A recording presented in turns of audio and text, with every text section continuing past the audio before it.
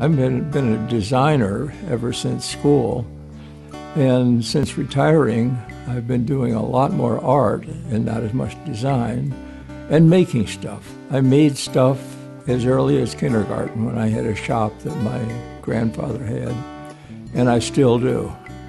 So making stuff. And speaking of stuff, that would be the title of this show, Little Stuff. I've had a long time interest in design, drawing, sculpture, structure, especially structure.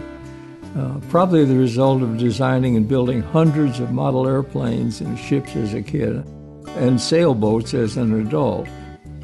I've been teaching design and drawing for 40 years at Binghamton University, and recently I've been doing drawings and small sculpture, expressing a lifetime interest in the natural world and more recently in digital imaging.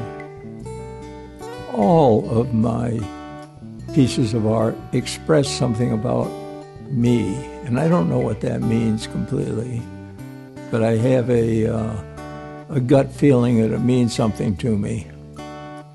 If I could express it in words, I'd have been in the English department. One of the things I always told students is that all of the art forms are the same. You take a design class and you're going to be a better dancer, or take an architecture class and it'll help in poetry. It's all of the arts are the same. We use the same words to describe them: theme and variation, rhythm, harmony, the same words, and that's not an accident.